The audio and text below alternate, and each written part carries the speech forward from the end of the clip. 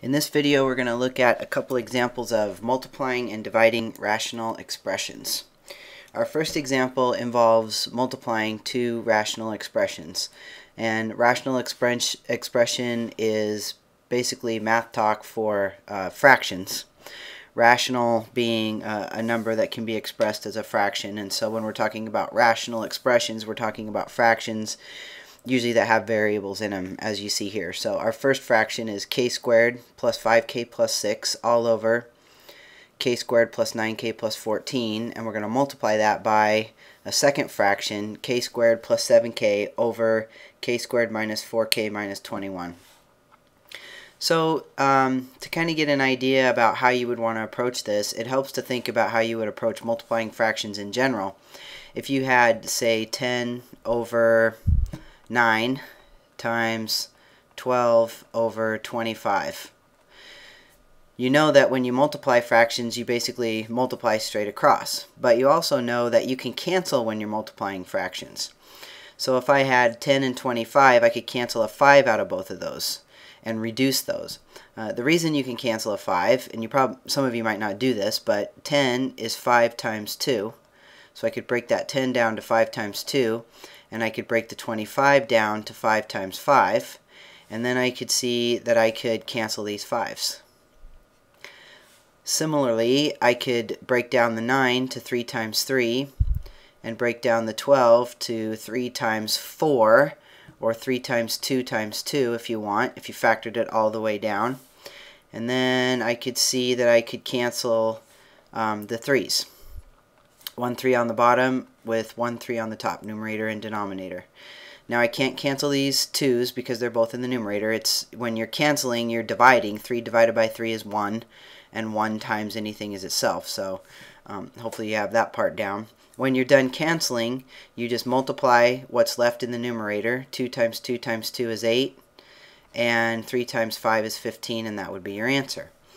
You want to approach this more complicated looking problem the same exact way. The 10 we broke down to 5 times 2. Well, we have to figure out how could we break down or factor k squared plus 5k plus 6. Now, if you're doing this stuff, you've definitely done factoring trinomials, and you should be very, very good at factoring trinomials and all kinds of factoring, taking out a greatest common factor before you do this, because this is basically 4 factoring problems. Just like we factored the 10, the 9, and the 12, and the 25, we're going to have to factor both of these numerators and both of these denominators.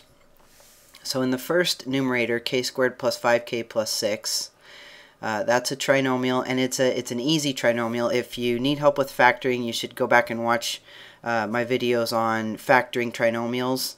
There's a couple of them. One with, if there's a 1 in front of the leading squared term, you approach it a different way. And another talks about the AC method is one way to factor if there's some coefficient besides 1 in front of the k squared. And we don't have that in this case. All these just have a 1 in front of the k squared, so it's going to be very straightforward factoring. Okay, so we know k times k is k squared, so we'll put those there. And then we just have to think of two numbers that multiply to be 6 and add to be 5. And that would be 2 and 3. So I put plus 2 and plus 3, and I've factored that. Now you could FOIL this back together and verify that it does equal k squared plus 5k plus 6. In the denominator, I have a similar trinomial, but now I need to think of two numbers that multiply to be 14 and add to be 9. Can you think of them? Multiply to be 14 and add to be 9. That would be 7 and 2. Now it doesn't matter what order I put these. I could put the k plus 2 and k plus 7, I could switch those because of the commutative property. It doesn't matter what order I multiply. Now this next fraction in the numerator, it's not a trinomial. A common mistake is to try to factor this like a trinomial. But notice there's only 2 terms here. It's a binomial, so you're not going to do the 2 sets of parentheses deal. What you do have is a common factor between these 2 terms, and that common factor is k. So we take the k out, and what do we have left? We have k plus 7. So if you distributed this k back in, you would end up with k squared plus 7k. In the denominator, we have another trinomial. We do have some negatives we need to watch out for. we still have k times k is k squared. Now what multiplies to be negative 21 and adds to be negative 4? Well, 7 times 3 is 21, and we want that to add to be a negative 4, so we're going to need a negative 7 and a positive 3. Now that we're all factored, we can look and see what we can cancel. The factors are these binomials in the parentheses. So k plus 2 is a factor of the first numerator, and it could cancel with another k plus 2 in the denominator of either fraction. Therefore, this k plus 2 is going to cancel with this k plus 2. All right, let's go to k plus 3. I have a k plus 3. Is there a k plus 3 factor in the denominator? Yes, there is. So I can cancel this k plus 3 with this k plus 3. Now this is just a k, and it could only cancel with just a k in the denominator. Now this k plus 7 is one factor. I can't separate out that k as a separate factor. And also this k minus 7 is a complete factor, so I cannot cancel these two k's here like this. I can cancel this k plus 7 with this k plus 7. I'm done canceling now, so I need to look and see what I have left. In the numerator I just have a k, and in the bottom I have a k minus 7. And that would be the answer. And again, you cannot cancel these k's because k is not a factor of the denominator. You can only cancel something that multiplies to give the denominator, just like we broke the simpler problem down by multiplying. And k minus 7 doesn't factor, so you're done. So the steps are to factor, cancel, and write your answer. It's really all about factoring. Once you know the process, it's all about making sure you do the correct factoring. Alright, let's look at another example. Let's look at a dividing example.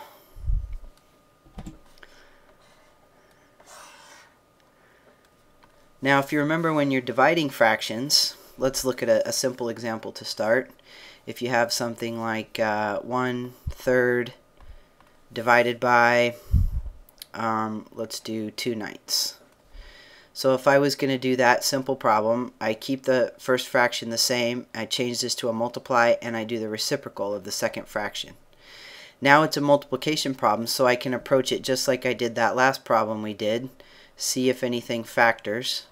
The 9 factors to a 3 times a 3. I can cancel these 3's, and then I would just write what I have left, which would be 3/2. So the only difference between multiplying and dividing rational expressions is this step. To change the divide to a multiply and take the reciprocal of the second fraction. So let's go ahead and do that over here. So I leave the first fraction the same. While we're doing this, we might think a little bit about how these are going to factor. Change that to a multiply, and then take the reciprocal of the second fraction. Okay, so now it's a problem just like the multiplication problem that we did.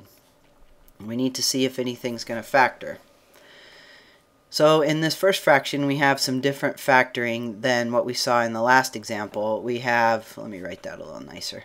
We have 25x squared minus 4. So what we have is an example of what's called the difference of squares. When you have two terms and a minus between them, if they're both terms are perfect squares, you factor it using the difference of squares formula. Let me write that down somewhere. How about over here? So the difference of squares would look like a squared minus b squared, and that would factor to a minus b, a plus b. So they have to be perfect squares. Alright, so let's factor. Let's see, what times itself is 25x squared? That would be 5x and 5x. And what times itself is 4? That would be 2 and 2. And then you make one a positive and one a negative, and it doesn't matter the order. Now this isn't really a video on factoring, but factoring is such a big part of this. Let's go ahead and just take a half a second, and well, it's going to take longer than a half a second, to verify that 5x plus 2 times 5x minus 2 definitely does give you 25x squared minus 4. So to do that, we would FOIL, multiply or distribute, depending on how you think of it. So 5x times 5x is 25x squared. 5x times negative 2 is negative 10x. 2 times 5x is a positive 10x. And positive 2 times negative 2 is negative 4. So you can see what's going to happen with these x terms. They're going to drop out. And then you just end up with this binomial. And that's why you have to have 1 plus and 1 minus to make the middle term drop out. Also to create a negative or a minus on your last term. We have a similar situation with our x squared minus 64. That's another difference of squares. Notice it's only 2 terms. That's a big tip-off. When you only see 2 terms, you want to check it out. Is it the difference of squares? So it has to be 2 perfect squares, and x squared is a perfect square because it's x times x. 64 is a perfect square because it's 8 times 8, and then it has to have a minus between it. If that was a plus, if it was x squared plus 64, it wouldn't factor. Because if you did x minus 8, x plus 8, you'd end up with a negative 64, and that wouldn't be it, because you need a positive. So let's say you make that a plus. Well, if you make that a plus, your middle term's not going to drop out. So this guy is actually prime. He doesn't factor if it's got a plus in there. Okay, but we're good, because this is a minus. So we can do x times x is x squared, and 8 times 8 is 64, and we make 1 a plus and 1 a minus. Now the second fraction over here, these are both binomials in the numerator and denominator, but notice there's no x squared. It's just x to the first power. That's not going to factor if it's just an x to the first power, unless you could take out just a constant. What I mean by that, let's say you had a problem that had 6x plus 9, and could I factor that? Well, the most you could do would be to take out a 3. So you could take out some constant if there's no x squared term. Okay, so over here, let's finish up. We got 5x minus 2, and hopefully you see what we can cancel now. Hopefully you're looking at that and seeing, well, we got an x minus 8 and an x minus 8, a 5x minus 2 and a 5x minus 2. So we are left with 5x plus 2 over x plus 8. And that would be our final answer. So the big thing here is to make sure you're really good at your factoring. If you need help factoring, go back and watch some videos on factoring. Once you've got the factoring down and you're confident about the factoring, the process of this is more just like a bunch of little factoring problems. And then the canceling is fairly straightforward from there. Alright, well, I hope that helps.